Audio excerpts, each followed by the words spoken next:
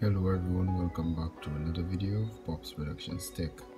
Today I have with me the Samsung Galaxy Grand Prime, and today I'm going to show you how to bypass Google Lock on this device.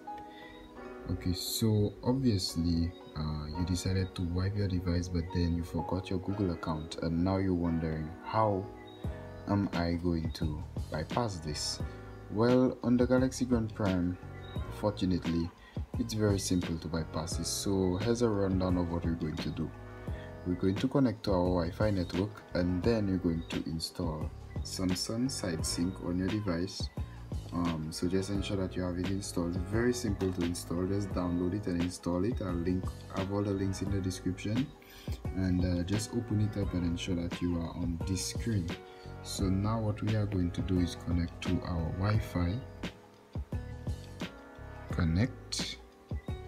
Yes, and obviously today we will need our PC in order to get this done. So ensure that you have sidesync. So what's going to happen now, when you connect it, you will be getting a prompt asking you to, if you'd like to open Chrome or Internet or Galaxy apps. That's because you do not have sidesync installed on the device. So now it's asking you to get sidesync installed. So this is the trick that we're going to use. We're going to go onto our Internet app, which would allow us to visit my site where I have a few files linked, and it will allow us to download a file in order for us to enter our settings and then be able to unlock the bootloader from there. Just decline this for now.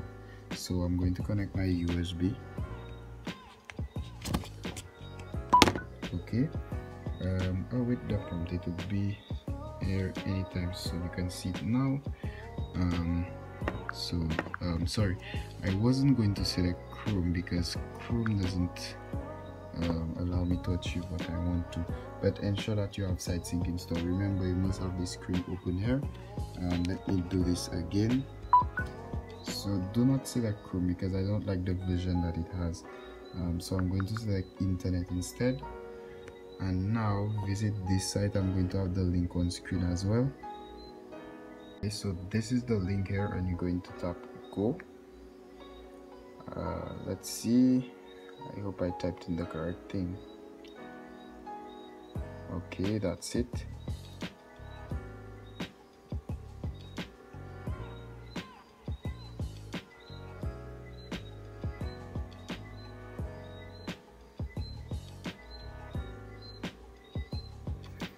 Okay, just very simple to.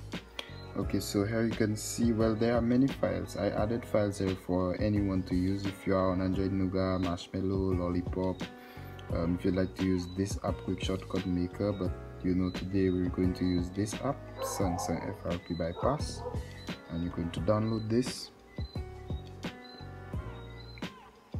Very small file, and you're going to save. Okay, so here's what we're going to do.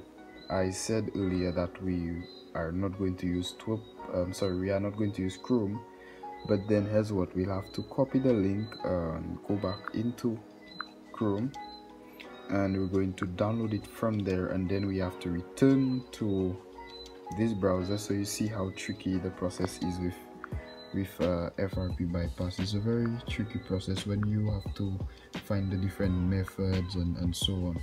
So let's do this again. So I'm going to disconnect my cable, reconnect, and I'm going to go to Chrome. So let's go to Chrome first, and then we'll go over to the Samsung browser. So again, the same link. So I'm visiting the same link, but this time on Chrome. Sorry, I always keep mentioning Toop for some reason. I am not sure, maybe because I use it all the time. But anyway, let's open in browser and let's go to Samsung and download. So it will download in Chrome. So if you see save file, you won't get any feedback, but if you tap again, you will see that it has already saved the file here. You can see it's already there. So let's now go back. I'm going to disconnect my cable from here instead and connect it again. Let's go to Internet. Okay, and now what we're going to do is we're going to go to bookmarks and go to download history, FRP, settings, and unknown sources, and we're going to install this app. Decline again, open, and scroll all the way down, go to about device, and scroll again, tap build number multiple times to enable developer options. Go back, go to developer options now, as the option is now there, and select OEM unlocking, which should unlock the bootloader, and then of course remove the FRP lock or Google lock, as some of you may refer to it. Enable, and now what you're going to do is reboot, and that's when the magic happens. So reboot it,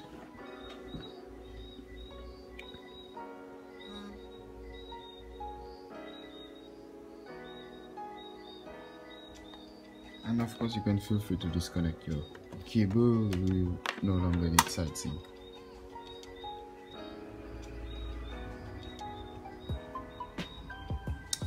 Okay, boot up is complete. Let's see what happens now. Alright, now what I'm going to do, I'm going to forget the Wi-Fi network just to show you guys that it won't even require Wi-Fi to set up. You can see you can even skip it now, skip anyway.